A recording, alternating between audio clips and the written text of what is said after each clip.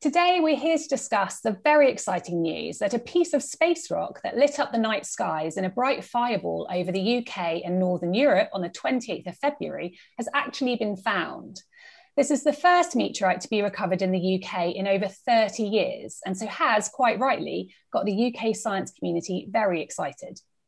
A team of specialist scientists from across the UK went out in search of the meteorite after the fireball was spotted and its trajectory had been calculated.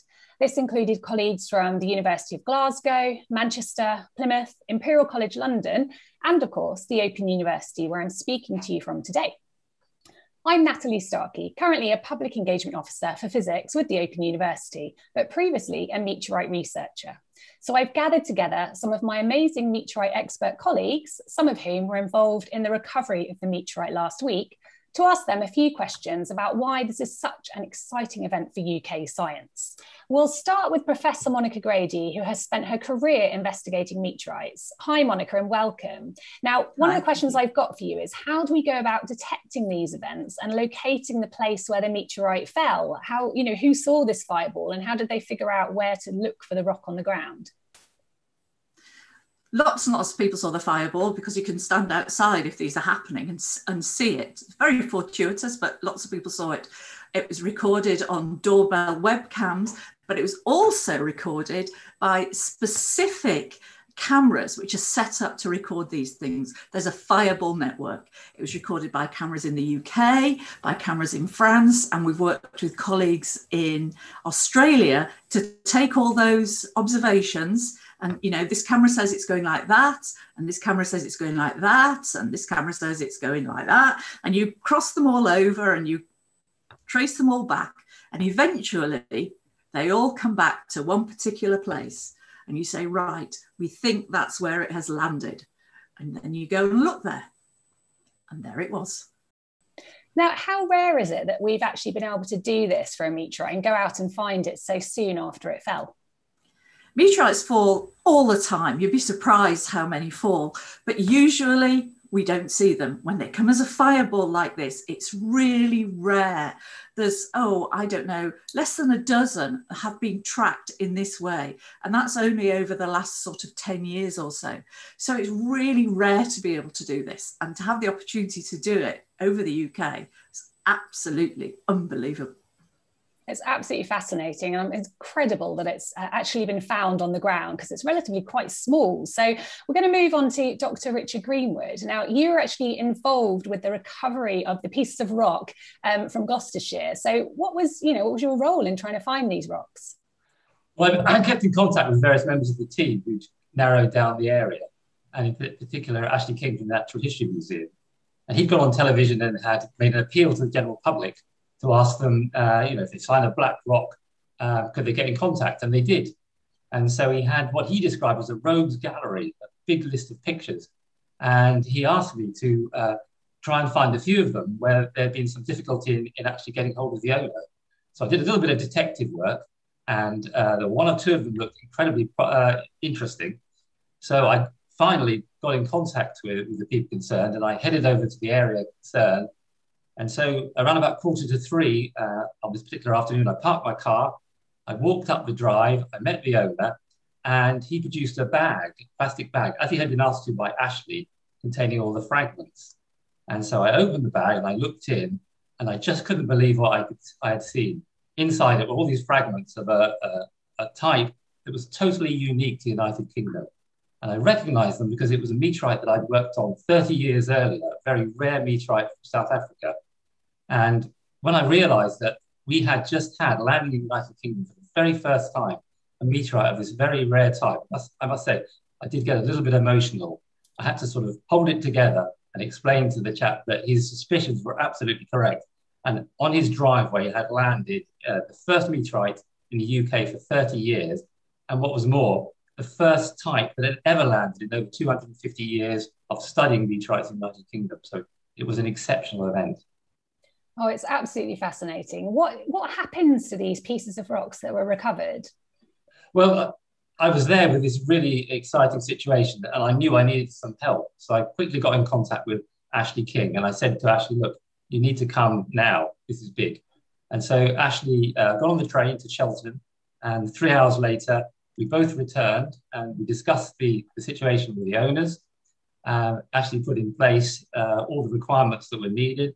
The samples were collected from the owner, and they went back to London, to the Natural History Museum, where they're going to be curated, or they're being curated at the moment, and they're available for science. So scientists will be able to apply for these samples for their work. It really is a brilliant situation. Thank you so much. I'm going to move on to Dr. Ian Frankie. You've also, like the others on this call, worked on meteorites for your whole career. So again, it must be a very exciting moment for you. Now, one of the confusions is that I've heard that some of the rock was found in a village called Winchcombe in Gloucestershire. So we're often referring to the rocks as the Winchcombe meteorite, but I understand some of them were also found in a village called Woodmancote. So what will this meteorite be called, given that it seems like it's lots of pieces scattered over quite a large area in England? So meteorite showers, as they call these falls, are quite common. So there is a formal procedure within the nomenclature committee for meteorite naming. This will be assessed in due course once the nature of the sample has also been studied in more detail. But my understanding is that it will be the primary place of geographic interest will be the name of the meteorite. So it's not up for me or anybody else in this call to make that decision. But from what I've understood so far, that Winchcombe does sound like a very suitable name for this meteorite, given its historical background and importance for many centuries. So do we know much about what type of meteorite we're looking at? And is it very rare, or what do we know about it so far? Well, as Richard's already alluded to, it is this very dark coloured rock. It's got small white flecks in it as well, which tells us it's probably a carbonaceous chondrite. That's some of the most interesting and most unusual types that we have in our meteorite collection. These things have a composition very much like the bulk sun, as it were. It tells us about the very formation of the solar system and what was going on 4.5 billion years ago. These carbonaceous chondrites have different types. This is probably a CM type, and maybe Ross can expand a little bit about what he's been doing to tell us a bit more detail about the types of rocks. But these are very complex things, and they can be made of different types of rock, all from a sort of similar types of bodies. And so we do need to take it apart in more detail to really understand what it is before saying it's this particular type. Okay, that leads me on really nicely to Ross Findlay, who actually we've got you in the lab right this moment, analysing some of this sample. So what is it you're doing? What are you hoping to find out for the community? Well, over the weekend and the few days prior to that, I actually got the first kind of look at the hands-on samples, some of the hand specimens, and they're black. They're like charcoal. They've got little bits in them held together with other bits and some dusty black matrix, and this beautiful like matte fusion crust on the outside where entered the atmosphere and ablated away some of the surface of the meteorite through the heating. And my job is to take a little piece of this meteorite away from the contaminated surface, and that looks to be free from the fusion crust, and actually crush it up and analyze it for its oxygen isotope composition in our oxygen isotope laboratory at the OU. And the oxygen isotopic composition of a meteorite is a bit like a fingerprint. It can tell you what group of meteorites it might belong to. So me and the wonderful oxygen isotope technician, James Malley, spent the weekends getting a few analyses and replicates. And at present, it looks like a carbonaceous chondrite. Moving on to Professor Mahesh Anand, why is it important that this meteorite was recovered so quickly and brought back to the lab?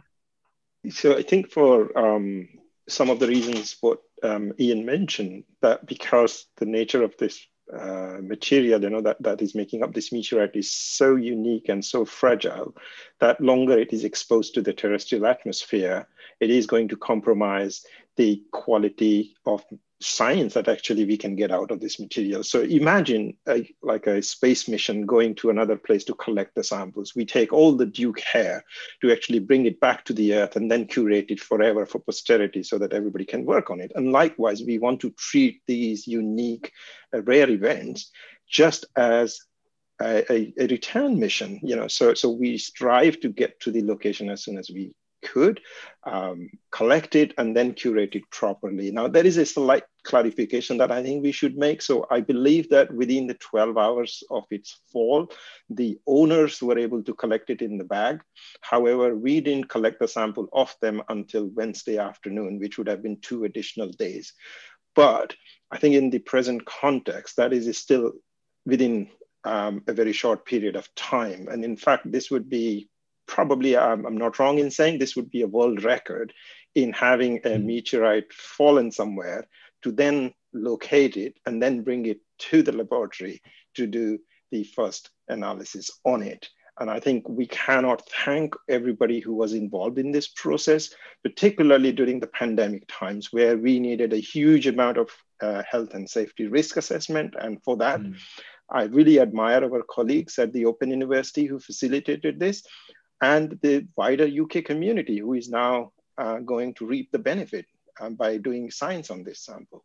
And finally, we're going to come back to Professor Monica Grady. What does this meteorite represent for the UK science community now? The meteorite represents a fantastic opportunity.